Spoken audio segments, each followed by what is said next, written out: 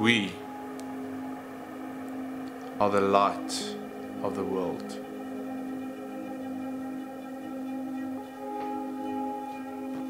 And we are the salt of the earth.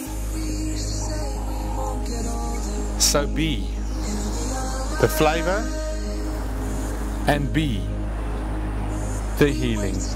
For once you were full of darkness, but now you have light from the Lord. So live as people of light.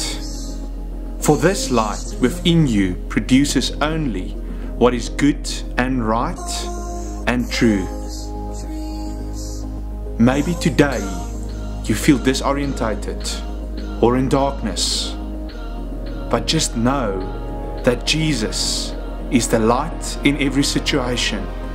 When you make Him part of your life, He will give you guidance, courage, and peace in every situation.